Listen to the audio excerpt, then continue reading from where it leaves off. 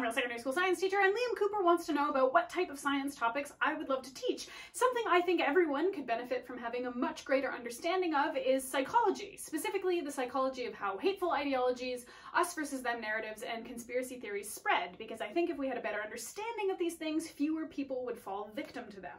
In the age of COVID specifically, misinformation is running rampant, and if you or any of your friends or family members are being impacted by what can only be described as this mass psychosis event, I am very sorry, and I've linked some resources in the description on how you can better cope with that and how they can get the help that they need.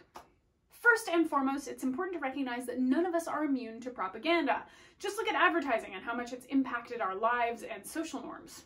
But how does propaganda work? Well, it selectively presents usually misinformation in order to evoke a specific type of response. Propaganda often uses very loaded language. The goal is to make you have an emotional response to information, not a rational one. And unfortunately, once your brain is primed to accept misinformation, you become significantly more vulnerable to accepting more and more outrageous lies, even in the face of overwhelming evidence to the contrary. Let's look at the brain chemistry of this, because it is really, really interesting. Part of your brain is an executive control network that is responsible for higher cognition, like thinking analytically. Research has conclusively proven that fear can suppress this executive control network part of your brain. So, for example, fear of immigrants, fear of human activity causing climate change, or fear of science that you don't understand, as some examples. People with conservative views experience significantly more stress, fear, and anxiety, which makes them particularly vulnerable to misinformation and hateful ideologies. Researchers at University College London found that self-described conservative students had a larger amygdala than liberals. The amygdala is an almond-shaped structure deep in the brain that is active during states of fear and anxiety. By contrast, people with more liberal views had more gray matter, specifically in the anterior cingulate cortex, a region of the brain that helps people cope with complexity. So, ironically, when anti-maskers spout nonsense about living in fear, it's because they are. Constantly. This is also why programs like Fox News are so dangerous for their target audience. They're taking a group of the population that are already vulnerable to fear and stress and then stoking the flames of that fire, resulting in real-world, dangerous, hateful ideologies. Just look at the rise of hate crimes against Asian Americans since COVID. And even if you have liberal, open-minded ideologies, exposure to this kind of content can alter that.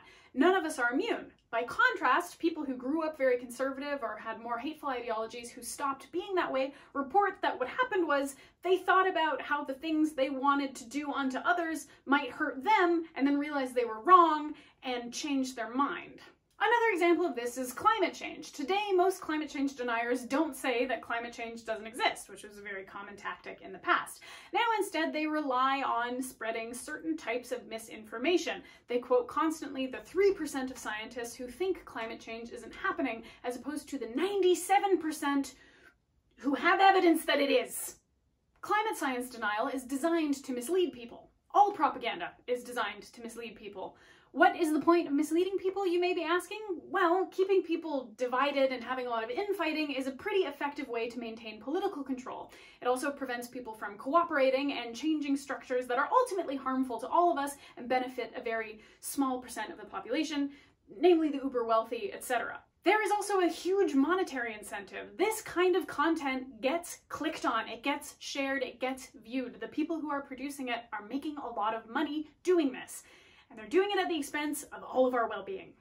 Now, this doesn't mean that some people are just predestined to become conservative or to have hateful ideologies. There's an expression, an ounce of prevention is worth a pound of cure. And in this instance, the prevention is empathy and critical thinking skills. Empathy and critical thinking skills are skills that need to be cultivated, and depending on where you grow up, they might be hard to come by. But the thing is, once you become an adult, you have to hold yourself accountable. There's no expiry date on self-improvement. Now that we've talked about the brain chemistry, let's get into the computer science of algorithms. Sites like TikTok and YouTube want to keep you scrolling and watching for as long as possible.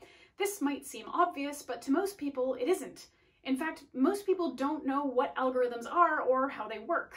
And depending on what sort of content you're engaging with, algorithms can present a massive problem for radicalization. So let me try and explain how they work. Let's say a young person whose frontal lobe isn't fully developed yet starts looking up videos on YouTube about NASA and the International Space Station because, hey, space is cool.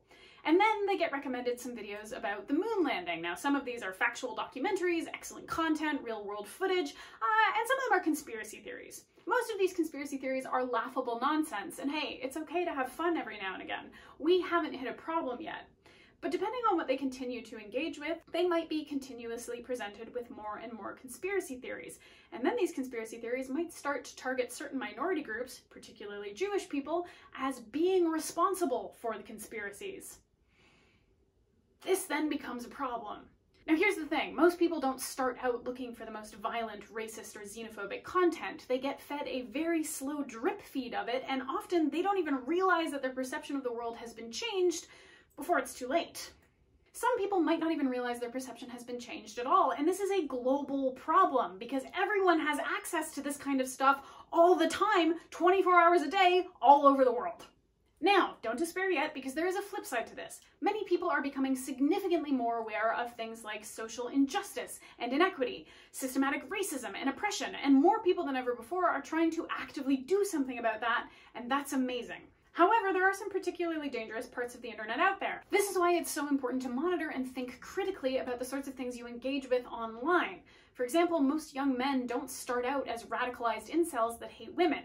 They wind up on the pockets of the internet that are dedicated to pickup artistry and misogyny, alpha males, and hating women. And this translates to real-world crimes like sexual assault and murder. According to the book Signs of Hate, a safeguarding guide against online hate, most young people have seen or shared some sort of violent extremist content, and most parents don't know how to deal with that, if they're even aware of it at all. So, what can we do? Well, if you're a parent, you have to get familiar with things like memes, because they are a shockingly effective method at spreading hateful ideologies. Sites like 4chan and its derivatives tend to be major culprits for this, and you need to become familiar with the sort of language might indicate a problem in your child. Whoever you are and whatever you're watching, there are some logos, dog whistles, and language that you should be aware of. I'm going to be linking a comprehensive list in the description. The main thing really is education. You should be looking to get information from a variety of mostly valid, peer-reviewed, empirically evidence-backed sources. And if you're watching something and you start to feel very strong emotions, you should take a minute to reflect on that later, when you're in a calm state of mind. What did it make you feel? Why did it make you feel that way? You need to ascertain if there might be some sort of motivation or agenda behind sparking those emotions in viewers.